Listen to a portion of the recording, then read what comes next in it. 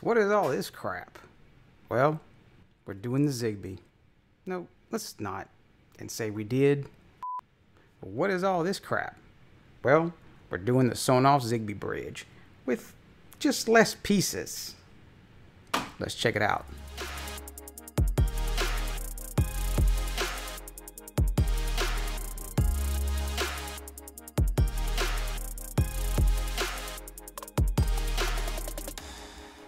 Now that we've separated most of this, this is going to be all of your sensors or your endpoints, basically what you're trying to read or control. So that's all going to be the same. So we won't be doing any of this. We did show this on the live stream. Node MCU with a Zigbee adapter and an antenna. This is the same little adapters, except it does have a stronger RF front end on them. And you do get the antennas with them. And again, you would have to use like a Node MCU or a Wemos D1 Mini or something and make your own case, etc. type thing.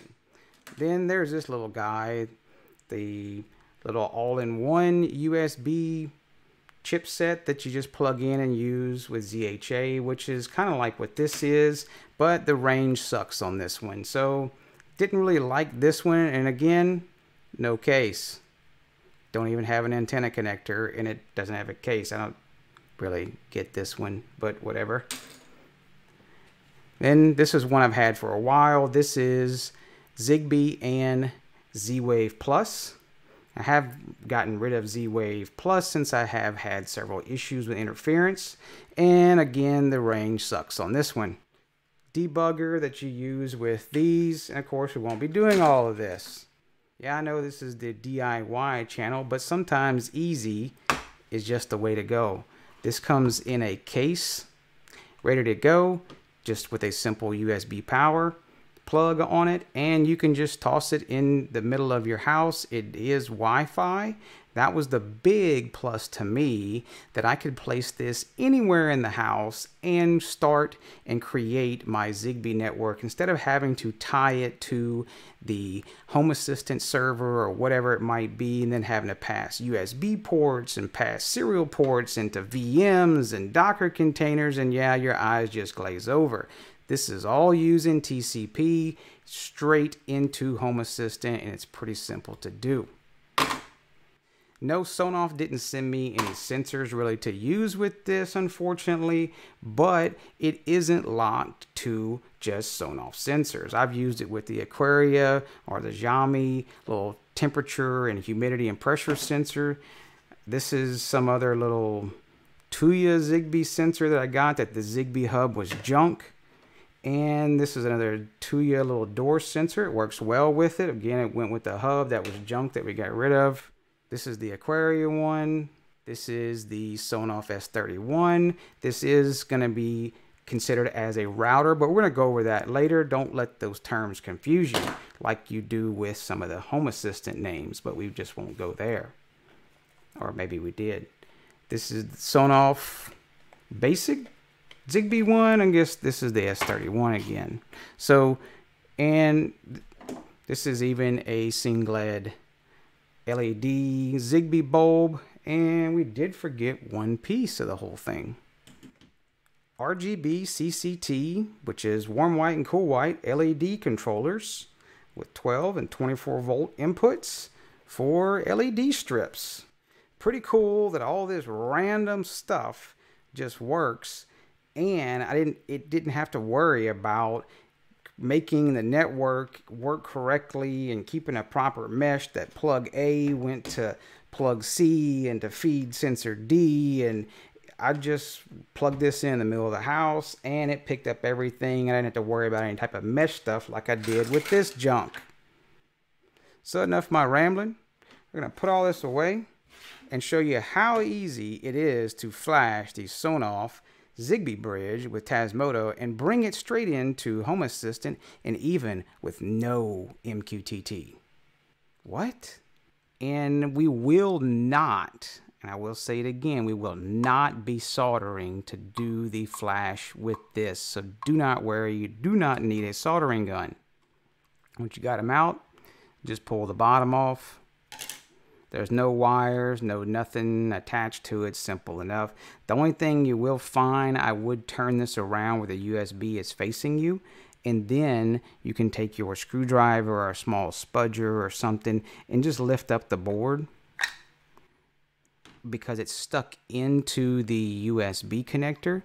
Just lift up the back and pull it straight out. There's no wires, it just pulls apart and that's it. There's nothing really to this thing. If you're familiar with this, you can probably skip past it, but for the new ones, it's real simple. There's 3.3 volts here. There's ground. We need GPIO 0, which is general purpose input output. Number 0, that allows us to put it into bootloader mode to flash the chip. Then the ETX and ERX, that's the ESP-TX and ESP-RX pin, and we'll use those two pins to flash the ESP chip. So for flashing this, you need a USB TTL adapter, and there are many different variations of this type of little adapter here. This is the CH340G chipset, I believe. There's the FTDI. There's so many different ones, but basically you want to use the 3v3, so do make sure your model is set to 3v3 or 3.3, not on 5 volts. You don't want to use 5 volts. And the pins on them are just going to be simple little DuPont jumpers. Then you just slide them on.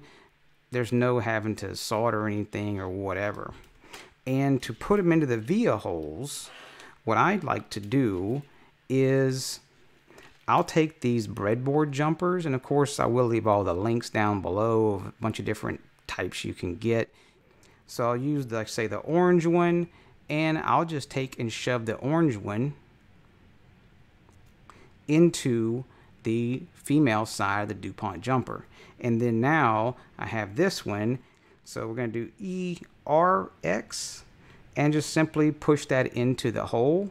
It fits perfect. Orange will go to the TX here.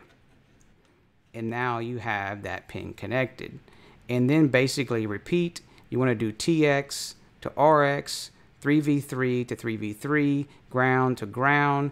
Now the GPIO 0 up here, what I like to do in this case, if you don't have a little splitter, you could strip these back and tie them together, or you could, say for your ground, once you push your ground in here, basically what I do is you get this little door that you can pry up, or the little clip, whatever you want to call it, and I'll just stick the breadboard jumper in there and it will stay put. And then I'll take my ground and put it in here as well, and that way now you have a kind of split. And whichever way you want to do this, it's all up to you. This only I know it's not pretty, but as long as it works and it has continuity, you're only going to use it for about maybe a minute, and then you're going to undo all this. So once you got all your wires hooked up, do verify again that you are using 3.3 volts on your particular flasher. And remember, RX goes to TX, and then TX goes to RX. And we do have all the wires hooked up and everything, as you can see here, and I don't have it plugged in yet because I like to do a little test just to make sure that I have the correct COM port. So yep, you guessed it, we're going to open up Tasmotizer. Now, the little test I like to do, if you look at the COM ports it has without it plugged in, take note of which ones they are.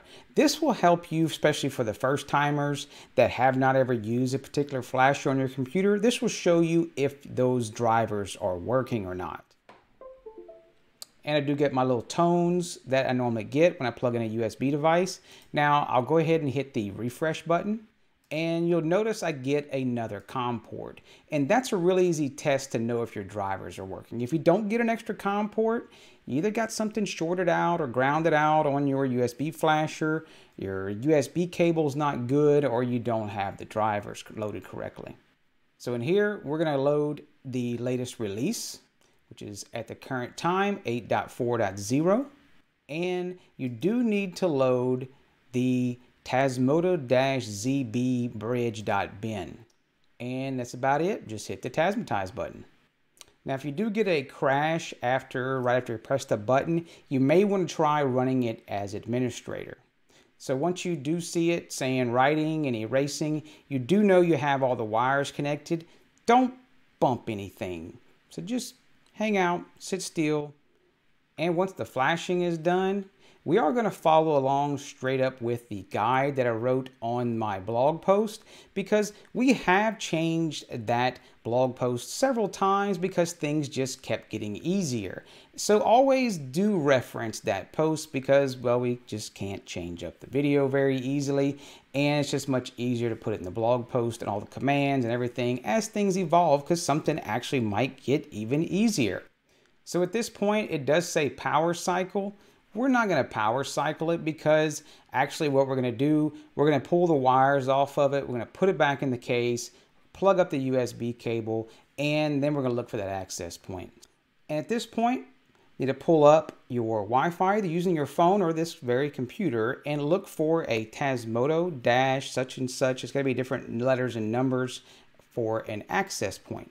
You go ahead and hit scan for networks. And then go ahead and pick your access point. Just pick one of the blue access points. And then you'll go ahead and type in your password.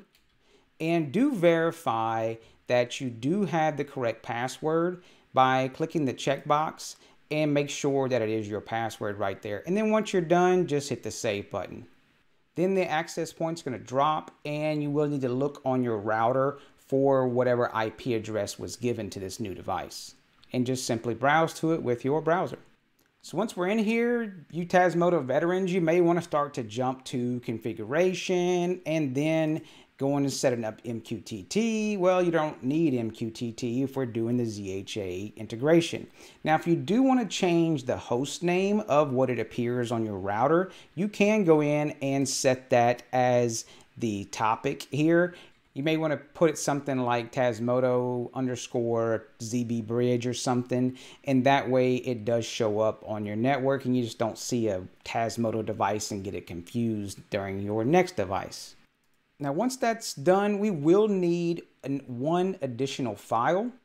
So if you look back in the beginning, which I did skip, of the blog post, there is this NCP UART that you do need to download. And go ahead and click it, and don't just right click anything and save as. You do need to come over here and press the download button. It's very important. Otherwise, you'll end up with just an HTML page and everything's not going to work, and then you're going to get mad at it, and then, well, just the domino effect continues. At this point, if you don't want to do it with Home Assistant, you can download the later version of this and do the Tasmota Zigbee MQTT thing, which we may get into later or another video. So what you need to do is copy the text command out of the blog. We'll just simply come into the console. Now, don't worry about any of the errors that are on here where it's saying this isn't supported and it's stopping, and that's perfectly fine right now. Just don't. Once you paste those in, hit enter, give it a second, and it's going to reboot. Now, what I do find easier when doing this OTA flash, because it's very important that you get this OTA flash. We're about to flash the chipset of the Zigbee radio in the bridge itself. And Tasmota is going to take care of it all for us. We used to have to do it some old way. It was weird, and well, it's much easier. And this definitely thanks Theo for that. So what I do is I open up another tab of the same device.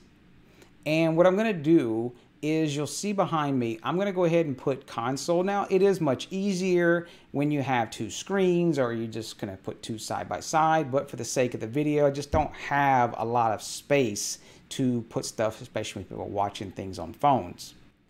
Go to firmware upgrade, and you're going to send a file. Now, that we're not going to send any bin files.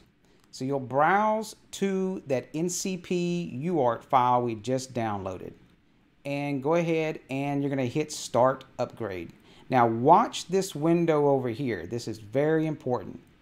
So we hit start upgrade, and you'll notice it did successful. Now this bytes may be changed as versions go on, but it sent the number of bytes, upload done, init bootloader, init sync, init packet send. XMD is for X modem. And yeah, you older guys that have been around, you probably go, whoa, X modem. Yeah, it's X modem that sends to that chipset. Now we're going to be watching for X modem successful. Boom. You see the successful message? Then we're good. It's going to go back to the main menu and it's going to restart. If you don't get that successful message, do not continue because you did not flash the Zigbee chipset in the radio and it's not going to work. So just back up, go back, make sure you download the correct file and try to send it again. You need that successful message. And if you really get stuck, there's always the Discord link down below. Maybe we can get you helped out and we can figure out how to get that Zigbee chipset flashed on your device. And we'll go back into the console. And again, don't worry if you have any errors or anything. This is going to be normal because what's happening, it's trying to start the actual Zigbee Tasmota integration, which we didn't flash the firmware that supports that. And in italics is going to be a nice command for us. And we're almost done with Tasmota. Paste it all in the console. We'll go ahead and press enter. It should set some modules and it's going to restart. Just give it a second. And the very important message you're looking for is this right here that says TCP start data port 8888, because that's the port that's going to connect from your Home Assistant to this bridge.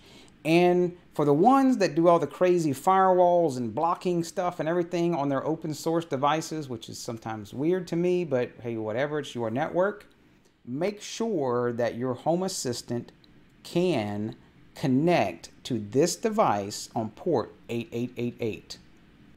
Gonna jump on into configuration, integrations. So we're gonna hit the plus. We're gonna type in Zig and get Mr. Zigbee. And for the serial path, we are going to use manual and we'll hit submit. It's going to ask us for our radio type. We have EZSP and we'll hit submit. And the serial device path. If you want to do like me and just copy and paste, I hate typing stuff because I end up screwing things up. Come here and copy the italics, paste it in. And do not hit enter just yet because you need to change your IP address. Change the IP address to your Zigbee bridge. And I know some of you may be thinking, well, whoa, what if the IP address changes? That's going to break my ZHA. Well, absolutely.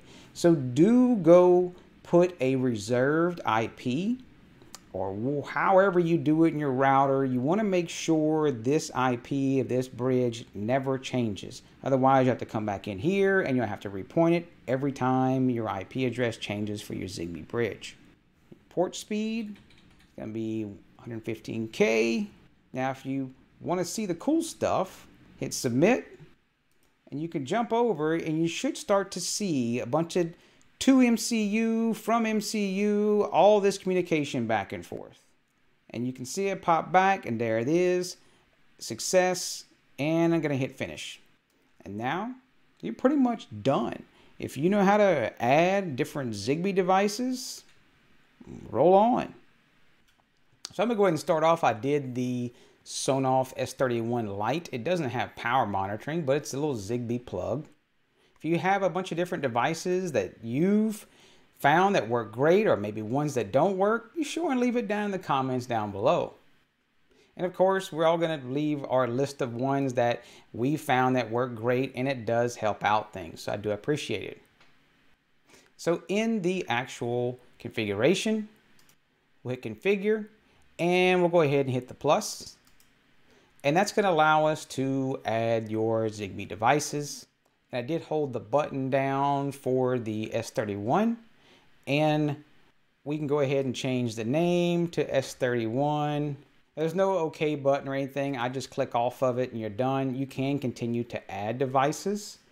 say such as this little Tuya one, and this is that Aqara sensor one. We'll go ahead and hold the button down. And if you get a timeout or anything, just go ahead and start this little search thing over again and then put your device back in pairing mode. It's not rocket science to get any of these in pairing mode usually. All right, this is the Aqara one. Now, of course, to add them to your Lovelace, we have a little card with a special name. We'll go ahead and add just a straight up entities card. And we've got Mr. Zigbee in here, Sonoff. Got the Aqara. And we do get the relay for the Sonoff S31. And there we are, 5 devices. And you can see this is some of the terms they talk about, the coordinator. And then you have Zigbee routers that aren't coordinators, and the thing's confusing.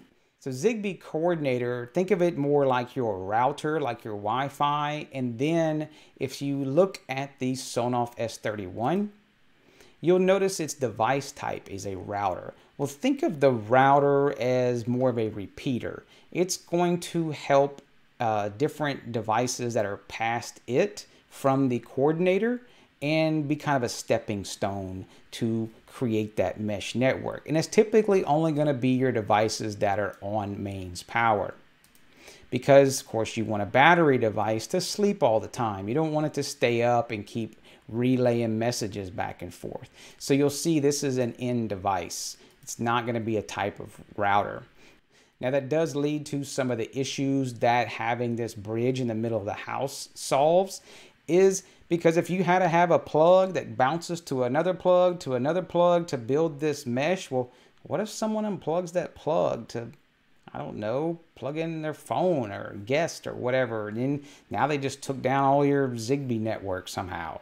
So I prefer the method of this where the Zigbee coordinator has all of the ability to touch all the different sensors, because I just don't have, and I probably will not have, a lot of mains powered Zigbee devices, because I do prefer the ESP Wi-Fi types. But for the battery, hey, the Zigbee stuff's great. You just can't get that with the Wi-Fi devices. And that's about it. Pretty much covered the last little piece of my rant on why I do like this particular Zigbee bridge and being able to put it in the middle of the house. Don't forget, share some sensors down below. I like to check out all the different little Zigbee sensors and what people are doing with Zigbee. If you have any issues, don't forget we're on Discord and help you walk you through some of this stuff if you get stuck. Don't close the window just yet. Make sure you give us a like, dislike, comment, subscribe, hit the bell icon, do what you got to do. And I do appreciate all the Patreon subscribers. It definitely helps bring new products and projects and all the madness that we do on this channel all the time. I definitely appreciate it. And that's it, and y'all take care.